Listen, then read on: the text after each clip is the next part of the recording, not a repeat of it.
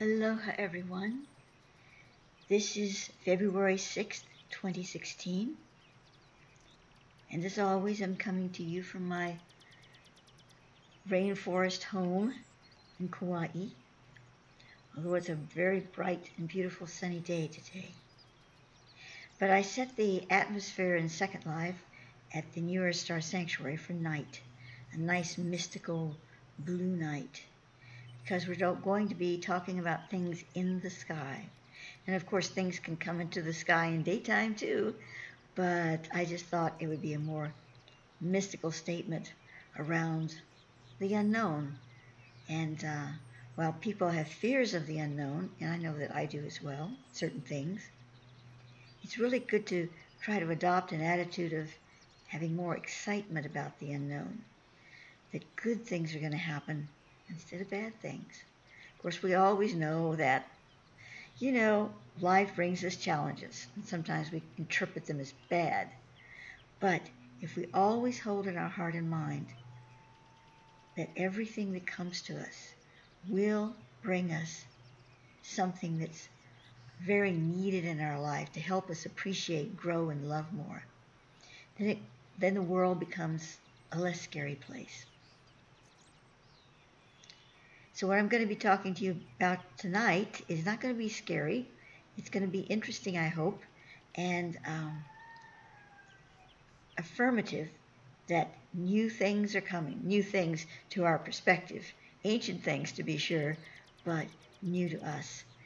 That is in the visual plane, things that we can see, feel, and perhaps even touch.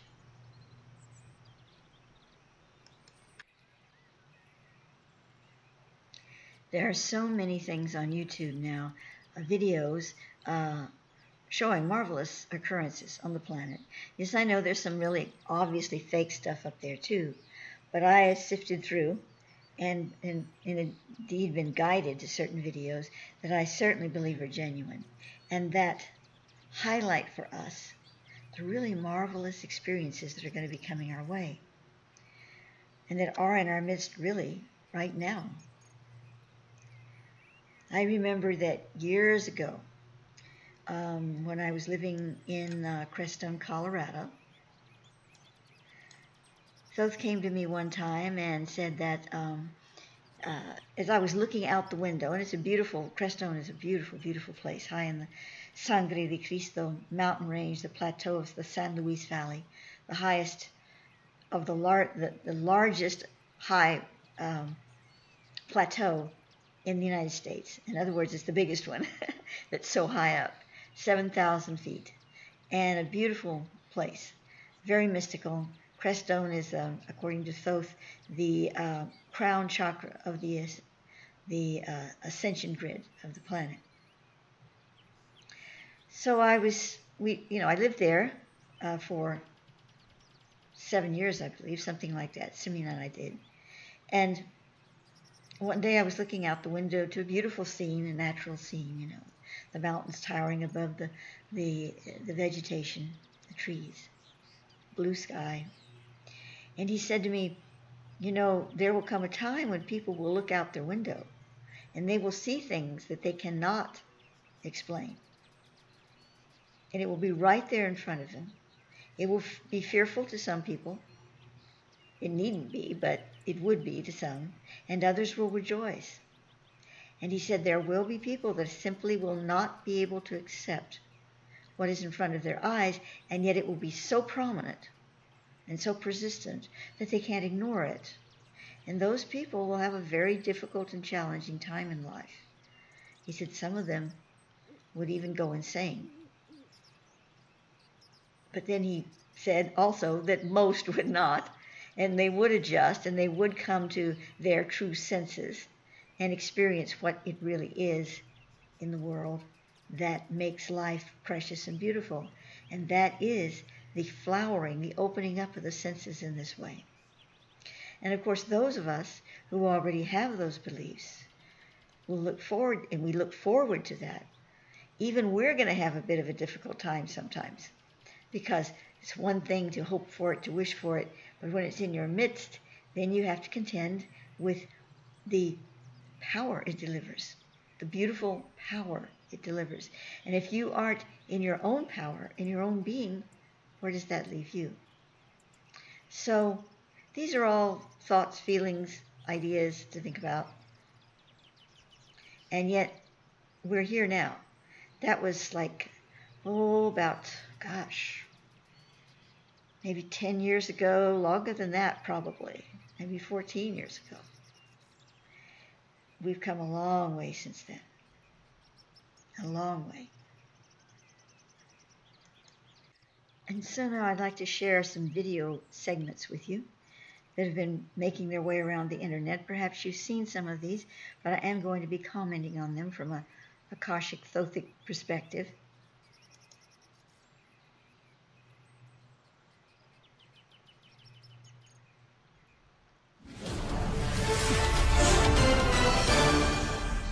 Breaking news on Highway 81 outside Stuttgart, Germany, where officials are investigating a strange occurrence that has baffled evening commuters.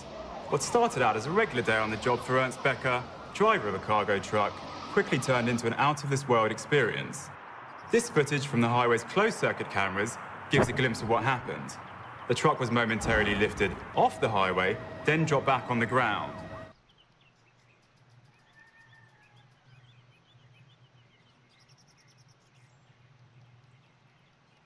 However, eyewitnesses claim to have seen a mysterious light hovering over the truck as this happened.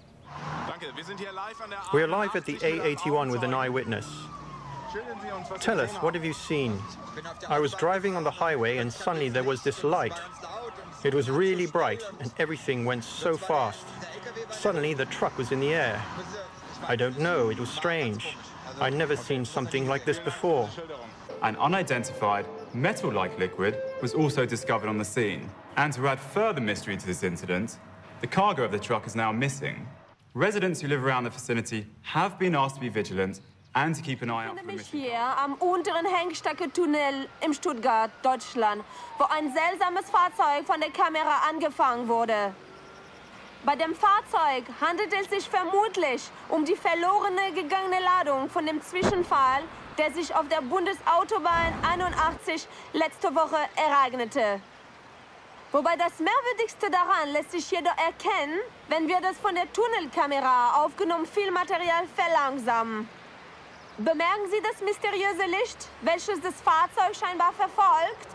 Könnte es sich hierbei um das gleiche Licht handeln, durch den der Fracht-LKW letzte Woche abgehoben wurde? Die Art und Weise, wie sich die beiden Zwischenfälle abgespielt haben, gibt Rätsel auf. Okay. I'm really not in the habit of running to the Akashic or Thoth for everything I see that interests me. If I did, I'd be constantly doing it. And I don't feel that I have to know the answer to everything.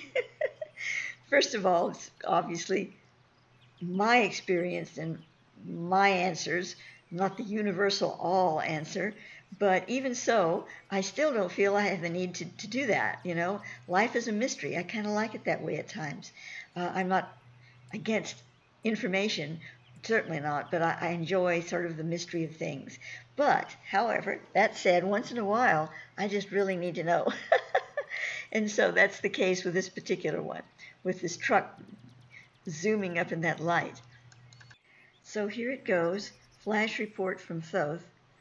And of course, this is coming through me, my perception, my Thothic streaming, connecting with this being I believe that communes with me. I'm not trying to make it any more or less than that, but this is what I received. The truck was apparently carrying something of an alien type material that the One World Legion, that's what Thoth refers to, the owl, as the other people call secret government and the world order and whatever, you know, secret government.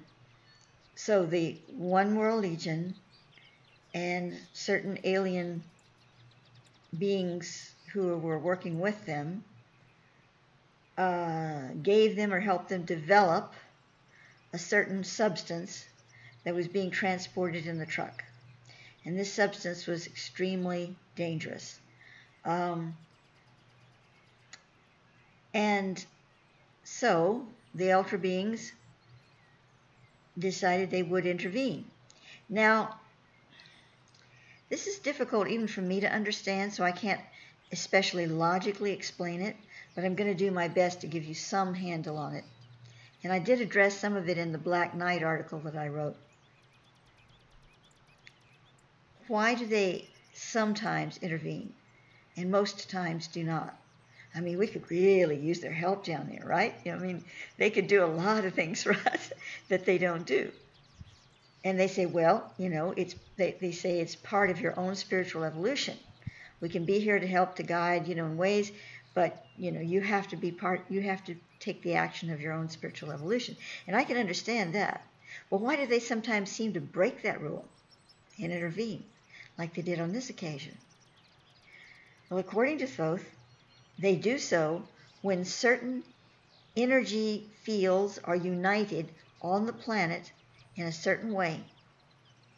To allow them to do this without interfering with our, well, I hate to use the word destiny, because Thoth and the Illuminaries and the Ultras and all that look at the word, how they use the word destiny or plant that in my mind, means something much more expanded than we think it does. But I'm going to use the word destiny, say it might interfere with our destiny. But at the same time, I'm going to add the caveat that destiny, in this sense, is a much more mutable thing. It can change. It can form in different ways. But it is a divine statement. And they won't interfere with our divine statements. Only we can do that. It's far more complex than we can possibly understand, but there are inroads where they can help us in very immediate ways, like they did with the truck. And that's going to be happening more and more, Thoth says, because we're reaching the point where we have more open-ended statements that allow for that aid in that way. So, according to him, that's what happened there on the highway. Okay, now here's another one. I think I'm going to disable the sound on this because it's just a bunch of noise and stuff. And I considered that this might be a hoax, a fake video, as it was so dramatic. But I decided that it wasn't. So let's play it, and let's take a look at it first.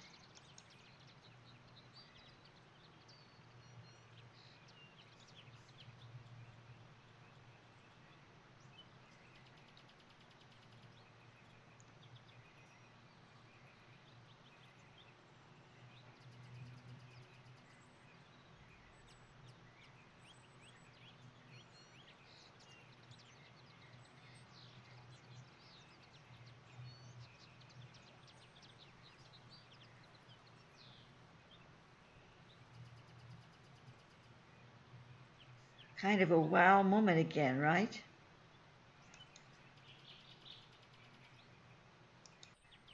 Well, for this one, Thoth pretty well says the same thing. This was another incident where cargo was lifted that needed to be taken. And no one was hurt. They were simply relocated very quickly, like, oops, what happened? It just appears, they were taken, but immediately moved in space-time to another spot on planet Earth, and there they were, and they were all fine, and everything was great, and the helicopter was flying along just fine, but their cargo bay was empty. So it was another similar situation.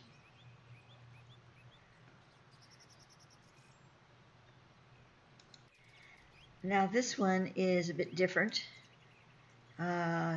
I love Third Phase of Moon. They have a lot of good things. The problem is they beat the horse to death. They keep talking about it over and over and over. So we're not going to go through the whole video. We're just going to, look at this picture. I'm not sure. It's New Zealand, 2016. It's a new sighting.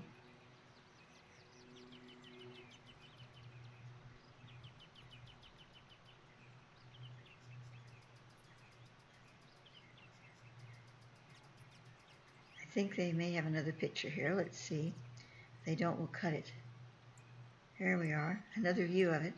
Obviously, several different views of the same phenomena.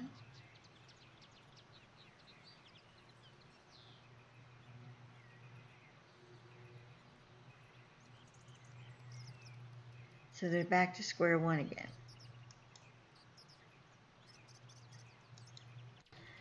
So with this one, Thoth is speaking again about the Pyramus radius matrix, and I've written some things on this before, obviously, about the pillars of light coming down, and this is all part of a creating more of a format for the internal structure of the Pyramidus radius, which is a holographic field. Well, we're in a holographic field on the Earth, but there are levels of holographs.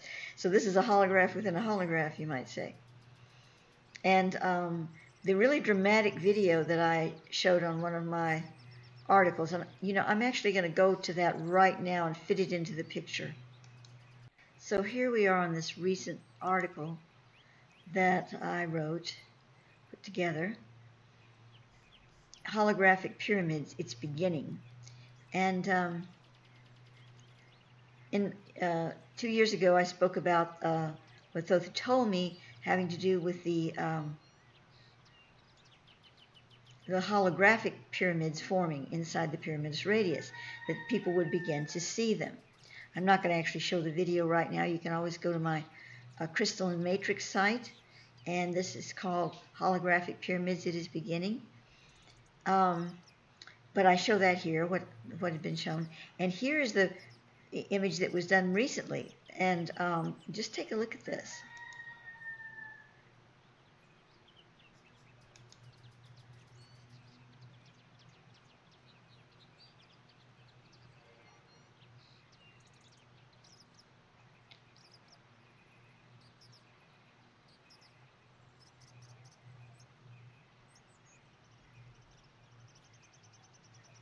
There's the ship, you can see it.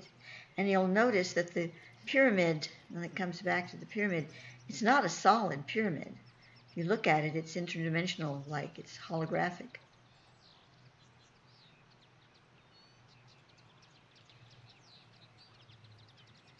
And that is definitely a starship of some kind. And there is the pyramid. See it how it kind of blends with the clouds.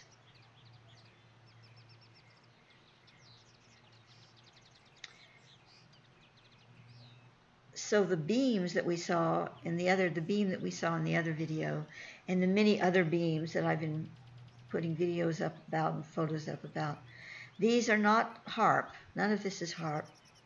There it is, a close-up of it. It is the Pyramidus radius. I mean, HAARP is not doing sophisticated stuff like this. Now, I don't know what this is. This looks more like a...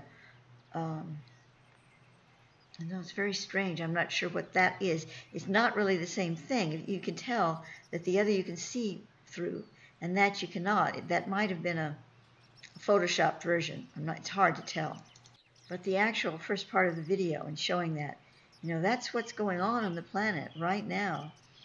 And yes, HAARP is certainly active out there, and it does some funky things in the sky sometimes, but it's very ununiform. It's not like this. This is... according to Thoth, this is the real deal, and it's exciting and wonderful, and it will certainly counteract, eventually, rather sooner than later, the whole HAARP situation. It's coming to an end. Everything of that nature right now is coming to an end in our lifetimes. Say our, the collective our, but in many people's lifetimes, because we can see it falling apart before our eyes. Different countries and nations rising up against it, mostly in peaceful protest, some not, of course. And what's going on here in our country with Bernie Sanders and the grassroots movement of just, disengaging us from the OWL standard, the One World Legion standard of politics and nations and presidents and all of that. And it can be accomplished. Not easily, but a heck of a lot more easily than it would have had taken if it had taken place 10 years ago. It couldn't have taken place 10 years ago. So all of these things are in concert together. From the holographic pyramids to Bernie running for president, they're all linked together. And it's a movement. And that is why there are some inroads now for the ultras to do things like helping us out, blocking this particularly extremely hazardous whatever it is. And I guess it's not a need to know, so he's not telling me what it is, that they just simply are not allowing to be transported, taken to whatever location for processing. It's just being taken. Now, I kind of left the best for the last. I mean, it's also fantastic. It's hard to choose a best on the ones that I selected here, but this one is really quite amazing. And I turned the sound down. It's somewhere probably in Africa or a country around there, because of the language and the people and everything that's going on. But these people are going crazy, man. They're screaming, they're yelling, but you know what? They're not fearful. They're saying, praise the Lord. And, they're like, it's like a religious convention or something. So, but just look at what's happening here. Now, it starts off kind of slow, but I wanted you to see how there's not that much there at first and how it builds. I may cut through to the end at some point here. At first you think it's a rainbow from the way that, and it's not a very good film, so you think, well, they're just taking a picture of a rainbow. But no, it's not a rainbow.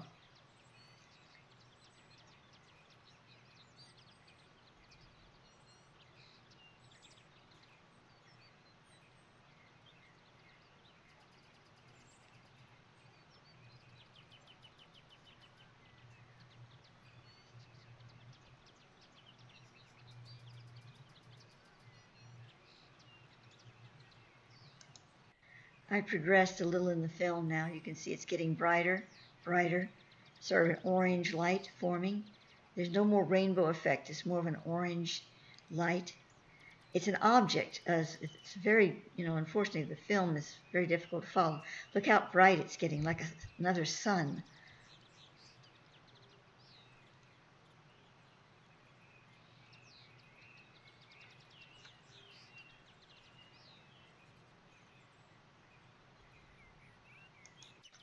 I skipped along a little further. You see it's even brighter.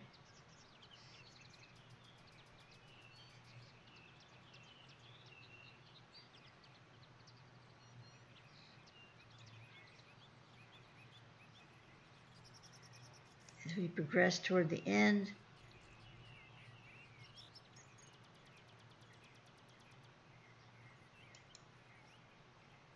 and that's pretty well it. It just ends while it's still continuing.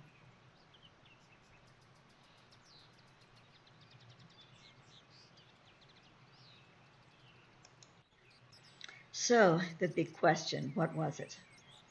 Well, according to what I've received from Thoth, it's kind of like it's a seeding. It's a seeding from the ultras through the Pyramidus Radius matrix. It's like a package of qualified energy, quantified and qualified for a specific energy boost to the Pyramidus Radius matrix. And when I say that, you have to understand that the human beings on this planet are the progenitors. Progenitor, I'm not sure that's the right word. Let me take another one. They are the co-creators of this matrix, this Pyramidus Radius matrix. So when you say that it is there to see the matrix, it's there to seed us too. The matrix in us that expands outward from us, that causes us to see, experience, and feel these things. That doesn't mean they're false. What we're seeing in the skies, the stars, all of this, we're seeing it from the inner through to the outer. It's real too, but it's also a hologram. See, we cannot get our minds around, or at least it's difficult, to say that a holograph is a real thing. We think, oh, it's just a picture of something. It's not real, but it is real according to Thoth. because reality is something that we just haven't grasped yet, the actual meaning and nature of what we call reality. So that said, this very real experience of a seeding was penetrating, and it was going into the planet at that particular location. It would be interesting to know where that was, but I haven't been able to find that. And so when you look up in the sky, especially the night sky, know that there's so much at work going on our behalf by beings that love us dearly, that are a part of us in so many ways. So as Bernie Sanders said recently, do not give in to the world of despair. Don't go down that path, because there's a beautiful and wonderful experience just opening up before us, and it needs our support. Aloha to all of you. Love you. Bye-bye.